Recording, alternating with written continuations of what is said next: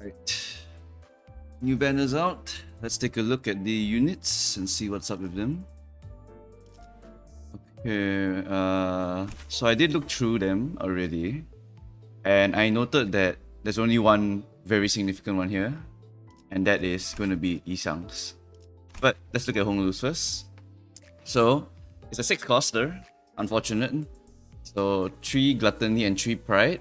Refunds back 1 Pride, so it's about 5 costs in total. 22 plus 6 is pretty decent. And before attack, you gain 5 charge count. You gain 2 haste next turn. Okay, not too bad. But then the 1 fragile kicks in and I'm like, damn it. Not very interesting for applying fragile. So we can take all the railway speedrun strats by applying fragile out already. This is not gonna fly. 4-dimensional rift is quite a significant amount of count. The question is, which situation would you be able to use this ego to apply this amount of count? Like, currently I don't see the synergy for using this followed by something else, for example. But yeah, this 4-dimensional rift doesn't really seem worth the cost of this. But this is a pretty strong base ego. I think it does have a lot of power. So it will win the clashes that you need to win. So for just general usage, I think it's totally fine. It costs 25 sanity. I mean, that's just about normal, I think. Keys are around 20 to 25, so really whatever. Gain 5 charge count and gain 2 haste. We currently don't know the ID that would consume this, so not too sure. If they expect us to corrode it, right, to spend the 10 charge count to inflict +2 fragile, then that's not gonna work, is it? Because I'm gonna pay this cost, and then I'm gonna pay this cost but higher to activate this, and then apply 3 fragile instead. Okay, it's 3 fragile and 6-dimensional rift, so that is a little bit better than just applying 3 fragile, but still, the cost is very high. That's a lot of resources you spend just to accumulate this charge count. So what's important here is that we need to see the ID that this ego is going to be attached to. This ego definitely needs an ID to help you apply the dimensional rift first, or gain yourself some charge count. Yeah, actually, just gaining the charge count is all I need from the ego, from the ID, I mean. Because if I can get the charge count requirements for this +2 here, then I don't mind actually corroding this every now and then to apply a bunch of fragile and do the damage. Because 3 fragile is not a small number. 3 fragile is 30% more damage. Way better than this. So, if I could use an alternate way to get my charge count and then pop the corrosion here, I could see this being used. Because it's actually a pretty decent source of the fragile, and most likely you run Kurokumo. And Kurokumo has pride on his skill too. It's a Cloud Cutter's energy, isn't it? Yeah, unfortunately the Gluttony will have to come from someone else, but you know, there's quite a few sources of Gluttony energy right now. I think we have G. Gregor, 7 Notice. I can't really think of anyone else though. I think Think Tank's Mutilate, but that's a skill tree, so it's not really a lot. But yeah, this one is gonna be tricky to build around for the Gluttony here. At least the Pride is self-sufficient, so it's not too bad actually on our current IDs. Maybe the WCOP ID will have the Gluttony and the Pride needed to charge up this ego. So yeah, it really all depends on what the ID is going to be. Because I do see a world where if you can generate quite a lot of charge on yourself, you can use this ego, you can use Rabbit Quick Suppression after you have saved it for a couple of turns, and then you have like what, 9 fragile, and then you boom boom boom boom, you kill the enemy. It seems like it does have a lot of potential, but we need to see the ID. If the ID is not good, then we wouldn't want to bring this either, because then we are bringing a bad ID for a one-shot strat with a Rabbit Heathcliff. So yeah, I don't know. We have to see. It could be worth it. It could not be worth it. So we have to see the ID. It all depends on that. Passive-wise, it is not bad. When hitting enemy with negative status effects, this unit gains 1 charge count. So this is a source of charge count. It just happens to not be enough at the current point of time. Because if you gain +1 charge count when you hit an enemy with a negative status effect, then really the only way you can maximize this +4 per turn is to Cloud Cut every turn. Because Cloud Cut has 4 hits, while Cloud Burst, the skill tree for KK, only has 3 hits, so you only get 3 charge counts. and you need to get 10 charge count here in order to get the additional fragility and rupture. So yeah, once again, we need to see the ID and how much charge count we can get with the ID in order to see this being used. And hopefully that ID also has some good numbers as well, so it's not just another garbage W corporal that has no damage and then we just don't use them. It's like W force, right? Oh, you have teleport files, which is really good, but then the ID is so like I don't need this. I don't want this doesn't help me to reduce my turn, so I won't use that. So I don't like that at all. But yeah, let's hope that Hong Lu's ID is not going to be like that, and we will be able to see some use of this ego, because it is honestly potential here on the corroded part. Now then, Hong Lu is freaking amazing.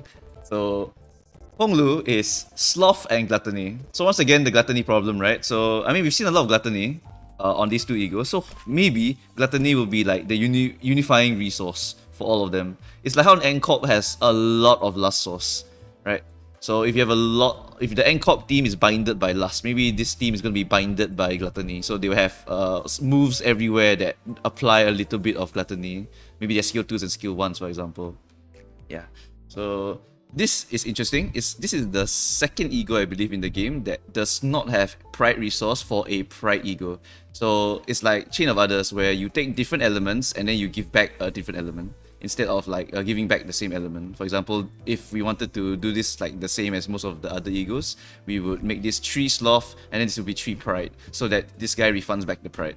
But in this case, it's not. It's 2 separate elements, and it is for a particularly huge reward. It's 20 plus 18.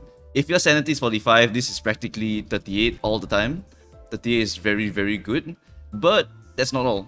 Spend charge count to deal more damage. Max of 75% increase. And it's not over yet. We deal bonus pride damage by the target's rupture times 10% of the damage dealt. And we reduce the rupture count by 5. So I'm not too sure about this max 100% thing. The calcs here looks really sus. I'm waiting for some data miners or testers to go and test this one out. I probably will be pulling for Yisang at the end of this video, because I really want to test this. Like, it looks like there's potential here to do a rupture count into Yisang bomb, where Yisang is the burster. It's like how Tremor works, right? You stack up a bunch of Tremor and then you burst Tremor. But in this situation, what I'm trying to do here is I'm going to stack up a bunch of rupture on the enemy, and then I burst it with Yisang's ego, which is actually not too bad. Because if I only use this for bursting the rupture, then all I need to do is pay this every now and then. Yeah, not really too much of a problem. So this ego really looks very strong. And then we look at the corrosion version. Now it's tails focused, so you do not want to roll that. It's 42 here. So if you look here, this is about 38. So 42 is about a 4 increase. 4 damage increase. Before attack, spend charge count to deal more damage. It has the exact same effect, alright? If charge count was spent, inflict 3-dimensional rift, inflict 6 rupture, and then deal bonus damage based on the target's rupture, and reduce the rupture count by 5. So this is practically the same as the other side, except that it has the additional rupture. So it's actually interesting, because we could run Tails Yisang, or we could run Heads Yisang. It could be either or. But most likely, I think it will be Heads Yisang, because the base ego is Heads. Sinclair has 2 tail egos on the base here. So if we look at Sinclair, right? So if we look at Sinclair, if we looked at the 2 egos, Impending Day is -8 on the base, on the Awakening. Then Lifetime Steal is also negative on the Awakening. So because the ego here is Heads here and negative here, Tails here, this should probably be a Heads focus ID. That's my assumption, of course. So this one is obviously the same, but this one is plus on both, so it doesn't really matter. Okay, yeah, but Yisang's ego looks really, really strong. Honestly, like, if you want to get the charge count, this ego already gives you the charge count source. Because at the start of the turn, if you need to no damage last turn, you gain 4 charge count. And this is really easy to get.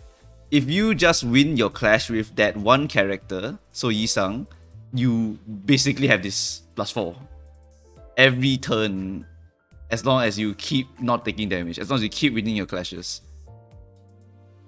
After successfully hitting an enemy with lower speed, you inflict +1 rupture count. This one is not interesting until you realize that this is a maintenance passive. So what this means is that, right, if you inflict +1 rupture count, that means you are maintaining the potency of the rupture on the enemy. So let's say we have 25 rupture and we only have like what, 2 charges left, for example. If you hit, right, and the enemy has lower speed, you inflict 1 back. So you just consume that and you just give it back. So you just replaced it. So this is actually really strong. And if the ID had +1, or if the ID had like +1 rupture count, then this would be +2 rupture count. So now you would increase the count. So for example, the enemy has 2 rupture count, you hit, you apply 1 rupture count plus 1 rupture count, so that's 2 rupture count. Now you're at 3 because you just consumed 1 and you replace 2. So it's 3, and then it becomes 4, and then it becomes 5. So actually, this is a really strong ego. Like, this is really, really strong. It has the charge count gain. It's a lot. It's +4 for doing nothing. All you need to do is win a clash or not get hit. That's it. And then this is a replacement to maintain rupture counts, which is really, really good. And then we have this, which is a nuke, as long as the target has a rupture count on it. The nuke might not be as strong as I would think, but the fact that these 2 egos, right, are pride, gives me a little hint that the next enemies will be weak to pride. So I think they release this so that we will benefit immensely once the units come out, and then we realize that, hey, wait a minute, these guys are weak to piercing and pride, and then we go, aha, now we can nuke them for 400, 600 damage, something like that. So that is my assumptions. So I like this ego a lot. I think it is going to enable a rupture. This ego enables a burst rupture playstyle. So you can apply a bunch of rupture, stack it to incredibly high levels, assuming that the IDs apply quite a bit of rupture, and then you just nuke it with Yi Sang's ego, and they will explode if they are weak to pride, weak to pierce. The conditions must be right, basically. But I think that this ego has a lot of potential, especially since the power here is 38. Like, 38 It's 38. Like, who else has 38 on a He ego? I think Ryushu is the only one. 4th Match Flame is like... 4th Match Flame is 32, it's not even 38. Like, who else has a He ego that does this much damage?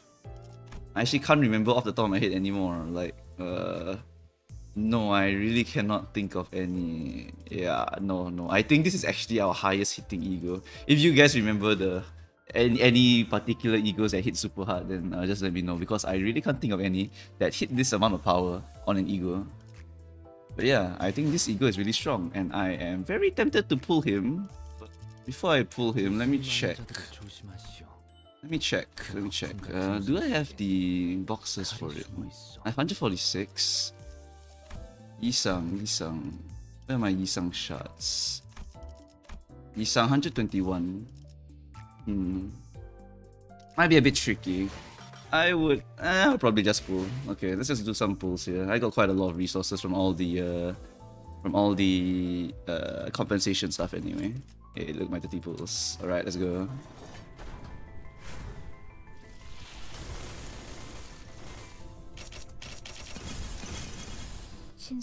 Oh, my first one. You take this. Okay, we'll just keep going. I think as long as I get 1 ego off the spin, I'm pretty okay. Okay, my first Honglu. My first Heathcliff, okay. Sure, buddy. Alright, there we go. Which one was it? It's Ting Tang. Do I keep going? That's the real question. Nah. We get 1 ego. At least get 1 ego.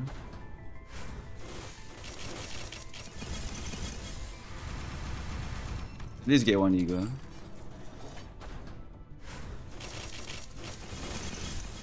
This is looking really rough now.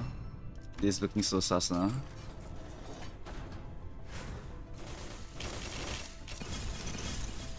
This is so sus now. Am I pulling the right banner? I am, right? Okay.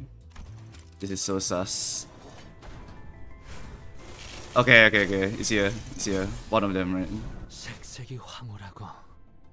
Oh, it's Yisang's. Nice. Okay, that's the one I wanted. Okay, so there, got the ego.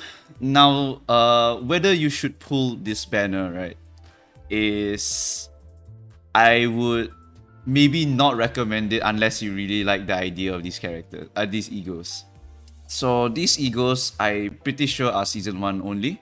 Sorry, not season 1 only. They are basically permanent. They are permanent egos. They are not related to our story at all, so we do not need to worry about them rotating out. Yeah. So these two egos, you do not have to pull them now. You can spark them in the future. But if you have the shards now, maybe you could consider sparking for at least Yisang, because I think that ego is very, very strong. I really like this ego a lot, and most likely you all have been grinding your mirror dungeon, so you should have some boxes left over for this. Unless you already like sparked for the rest, then I really don't know. Then in that case, right? Let's say if you already sparked for your Ninclares, your your Chef Yoshu's, blah blah blah. In that case, maybe you can just wait until season 2, and then we see if this ego or these IDs like have some really good synergy, they look really significant, then you can spark at that point. But I would say that if you have the resources now, you should probably just spark it anyway, because Yisang shards, there really isn't any other Yisang ID to go and spark, right? So might as well get this one, because this one looks really interesting, looks really strong. Honglu's one, I know Honglu has KK and Ting Tang, so most likely most of you guys cannot afford to spark Ting Tang. So I mean, that's to spark this ego when you already sparked for KK Honglu or KK or TT Honglu, yeah. So because of that, I would not recommend getting Honglu now. Maybe you can get him later, but if you have the spares, maybe you can go and get him. But Yisang, I would say there is no reason to not get this one, because the only good Yisang IDs that I know of is this one. The others aren't really used too much for any reason at all. Like, I've tried using them in my runs. I found that I might as well swap them out for this one at least, because this one, you know, it's just free clash power if you get this. And then he has fragile on skill 2, which is it's only one fragile, but whatever. And then he has pierce fragility, whatever. This one is like, I don't know. This one is like my comfort pick. I prefer him over the rest, because the rest don't really do anything that the others don't do. They don't particularly have anything else. You can take them if you want the energy, but why not just take someone else, like any of these busted ass units over here that would cover your energy requirements, for example. But yeah, it's just team building stuff for Yisang anyway. For Yisang, yeah, like there really isn't much else to get for him right now. Maybe the Liu section would be interesting, but right now really nothing else. So the ego probably must get. The Honglu one, not a must get. That's my current stance on whether you should get the egos. Besides that, that's it for this video, I think. I believe that Yisang's ego has a lot of potential. I like it a lot. I think that Honglu's ego is okay. It's alright. Like, you can get it if you wanna, you can don't get it if you don't wanna. Like, right now I don't see a actual use for it because of the energy costs that it has. Unless you're saying that we could get a shit ton of Gluttony in the future, then maybe we can consider it to help stack up the Rupture. Then that is not a bad idea. But most likely the IDs will also do that anyway, so we could just wait for the IDs to come out first. I don't think this ego is going to be core. I think the IDs will be core, and then Yisang's ego will be core for that whole gimmick of applying a bunch of Rupture and then bursting it. Yep. So that's all. Leave a comment if you have your own opinions. Leave a comment if you want to know about any like things that I did not mention here. I can clarify it for you later. Yeah. That's it for this video, and thank you all for watching.